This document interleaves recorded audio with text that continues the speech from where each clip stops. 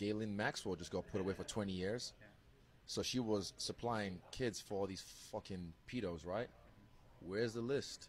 Is that just gets like, I don't know. Kind of weird that got no coverage, but Johnny Depp and Amber was everywhere. Yeah, and I'm like, so the list of, you know, politicians and actresses and actors or whatever that they talked about, does that get swept under the rug? Do they not get any time for actually fucking those kids? You know what I mean? Like, I don't know. Like, that's weird that how that just doesn't compute with me.